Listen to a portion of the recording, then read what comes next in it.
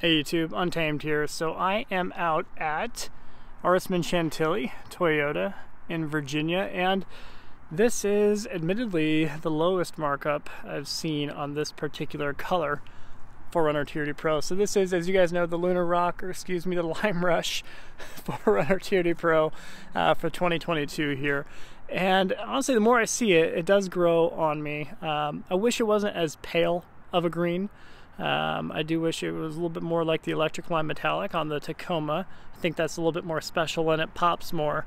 Whereas this, you know, as you guys know, I think the Kia Soul comes in a very similar color as this.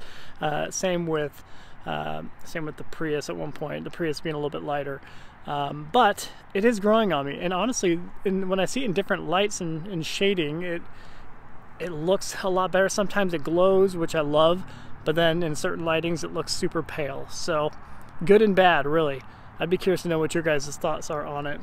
But you know the drill. I'll do a quick walk around of it. This one is not really spec'd out. No clear bra. Got the cheapest option running boards on it. So pretty buttermilk basic, really. And honestly, you know, getting one, for me, I always prefer to get them with less things on them to bring the MSRP a little bit lower. So the MSRP in this one, I believe, is just over $53,000. Whereas you can easily get them up to $57,000 if you spec them out with the Predator side tube steps, you know, the rear emblem covers, if you get tint through the dealership, of course, the front clear bra, the center gun safe that you get in the center console. There's a number of things that can bring up the price tag pretty quick.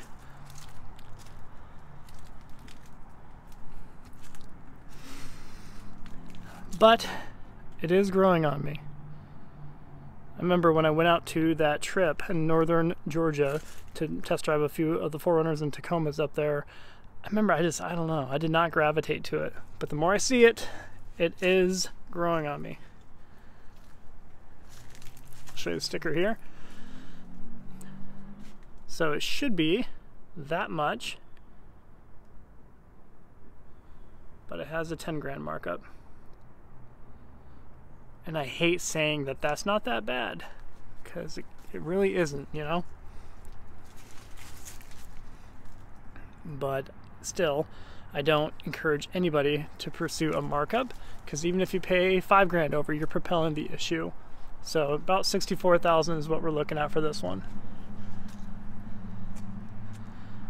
But according to the sales manager in there, and I believe him, he said it's the lowest marked up 4Runner TRD Pro and Lime Rush in the entire region out here. So I think 3-state radius is, by the way he explained it. So, and I believe him, and it's a shame that that is the case, because 10 grand is still disgusting. So I prefer it if they don't pre-drill these, just because obviously, yeah, it cuts into your front valance there. But if you can keep it without, it looks sleeker, of course.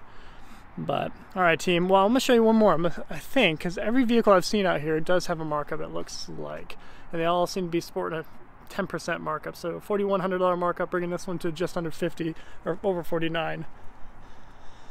The Tacoma, obviously not a TRD off-road, but still, every single one of them out here has a 10% markup on it, which is absolutely crazy.